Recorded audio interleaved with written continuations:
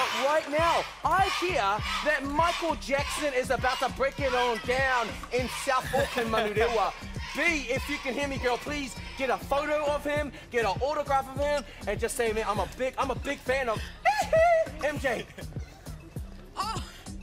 Yeah, Ronnie, don't worry, I've got some autographs. Unfortunately, I can't get a selfie because the old camera fell in the puddle, but it's all good because I have the man right here. Close to Michael Jackson, this here is Ethan Scharneck. Can we all give him a round of applause, people?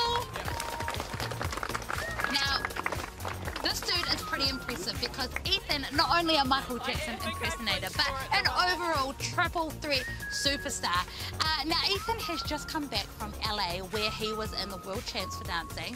So basically like a talent show Olympics. And Ethan, buddy, can you just hold up what you brought back home? Oh yeah, look at that. Basically scooped up all the medals over there. Now, Ethan, welcome to the show and thank you for coming in with the weather like this. Something I wanted to ask you is like, how was it going over to LA and competing on the world stage? Well, there was a lot of sun. It was boiling hot. Like, it was different from today. Different, yeah. And it was nice to compete and meet a lot of people. There was like 50 different countries there. Ooh. So yeah, New Zealand was celebrating their 10th year going to the event. So it was an amazing experience to be there and meet everybody that was new there. Yeah, and something that's really interesting about Ethan is that he didn't go to any dance schools or anything like that. He is self-taught. So, like, how did you get to the point where you were like, you know, world class teaching yourself? Well, when I was little, my dad would take me to his friend's house, and while they would talk, they would just watch Michael Jackson. And as a child, as like a little 2-year-old baby, I would scream and shout for Michael Jackson.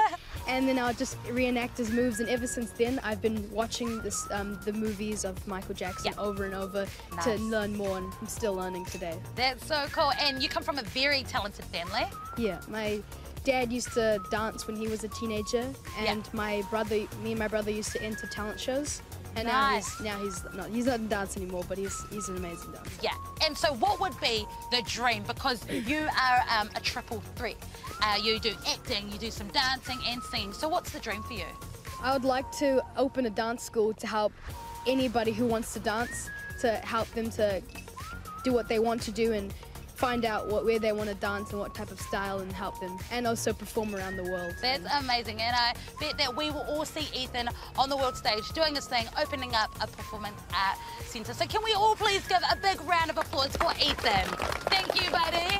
What now? What now? Sundays From 8 a.m. on 2.